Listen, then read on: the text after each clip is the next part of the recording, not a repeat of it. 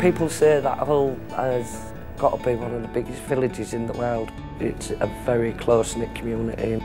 I can't go anywhere in West Hull without somebody saying, "Hi Kerrie, hi Kerrie, hi Kerrie." George is my dog. I got him from a rescue centre when he was 2. He thinks he's a teenager, but we don't tell him he's an old man. I take him to Little Swiss every day, and it's where I do my thinking for the Orange Project.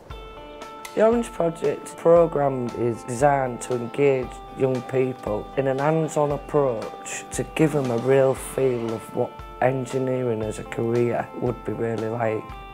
This is about inspiring the kids just by realising that if they get them grades, that these opportunities are available.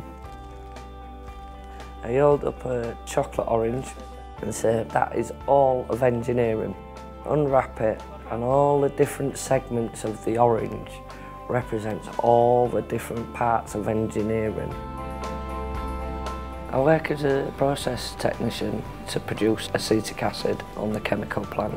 I'm used to being out on plant in my overalls and spanners. When I first stood up in front of the kids, it's like, wow, I'm not used to this.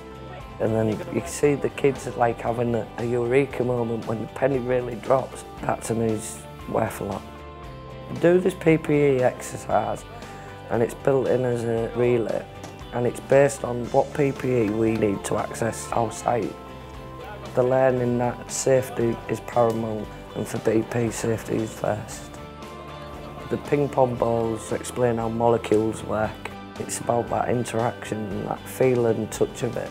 What they're learning in the classroom is transferable to industry.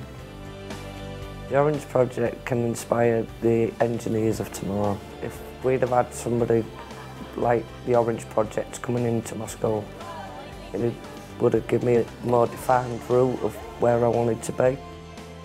If we don't put into the community, we're not going to generate for the future, and we must invest in youngsters for the future.